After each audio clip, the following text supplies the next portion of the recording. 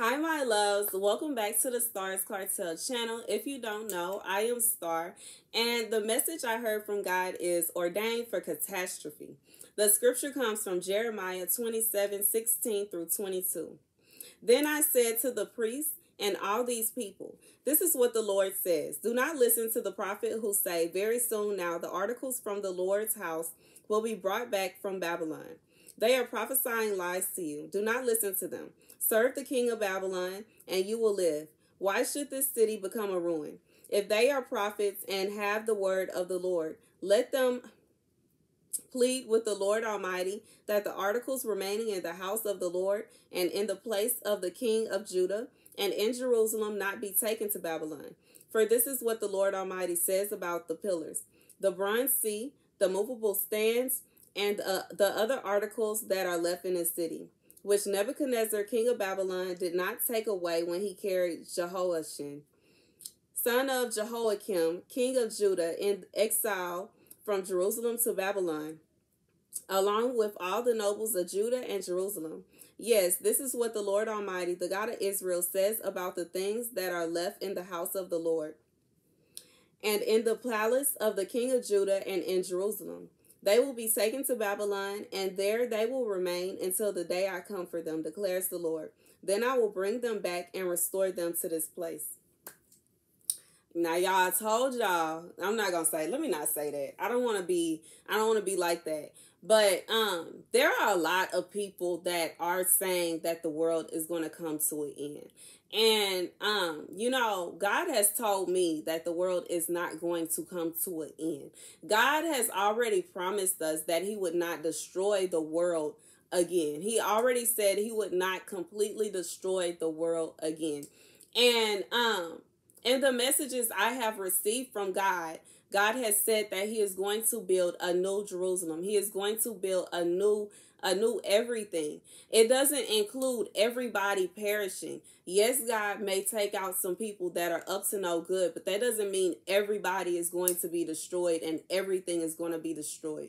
God is just simply not going to do that. He promised us, okay, if y'all don't remember what the meaning of the rainbow is, he promised us that he would never cause a catastrophe like that to us again. And yeah, I feel like that is literally the message. This is just to clear some things up for anyone that may be confused about what's going on.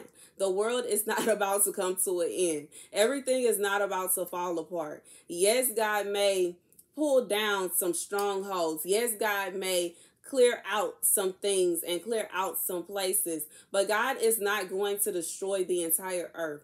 God is not going to destroy all of his children. God is not going to allow everybody to, it's not going to happen that way. It's not going to be that way. God is not going to allow that to happen.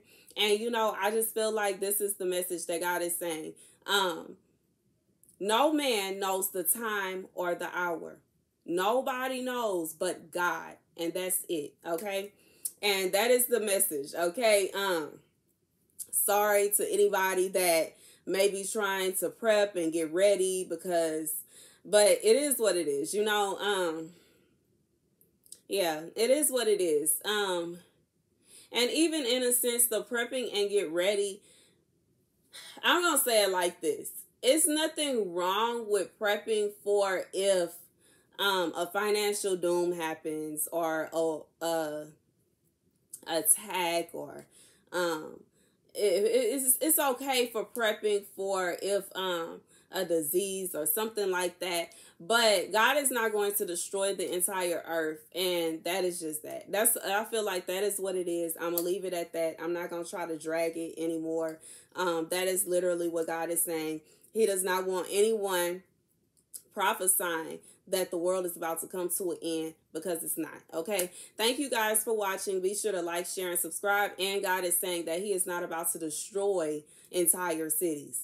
He is not going to destroy everything. Okay, you have to understand that even in a city that is full of sin, there are still people there that are holy. There are still people there that are following God.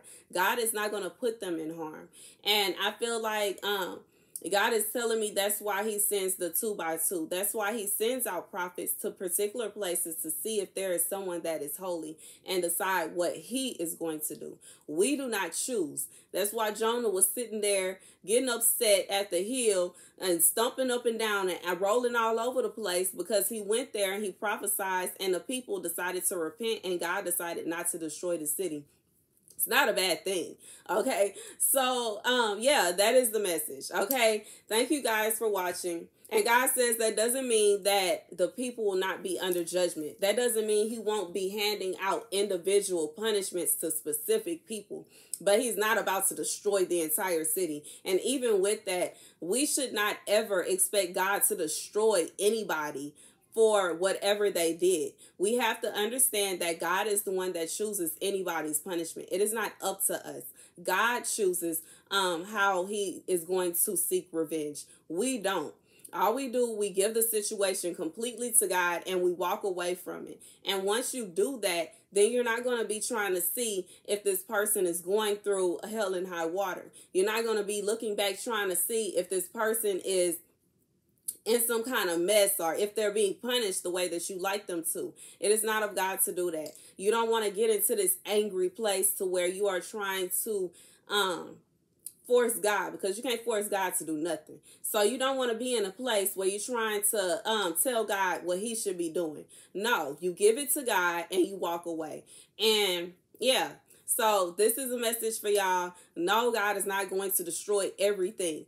God will have his select people that he will keep there.